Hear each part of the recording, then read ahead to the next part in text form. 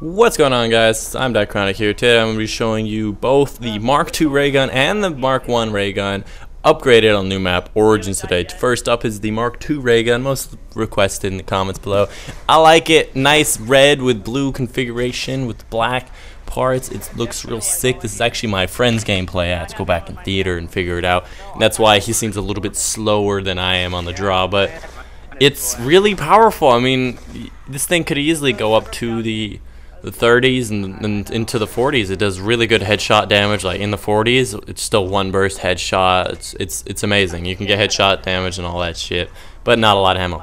As for the ray gun, it has a lot of ammo, but you can actually kill yourself with it. But I personally prefer the ray gun because if you're gonna get kills and don't act like a retard, this is the weapon for you.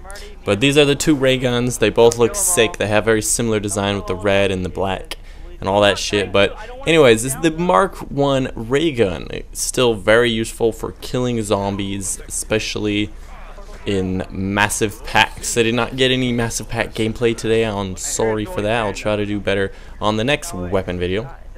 But it's just a really powerful gun. Having 200 bullets and 40 in a clip. Some people complain about the reload, so if you really don't like it, sleight of hand, it is pretty long reload, but in the end, it's like, it's a really powerful gun. It's supposed to have a long reload, and you can run fast with it. Probably the best weapon in zombies for killing per ammo.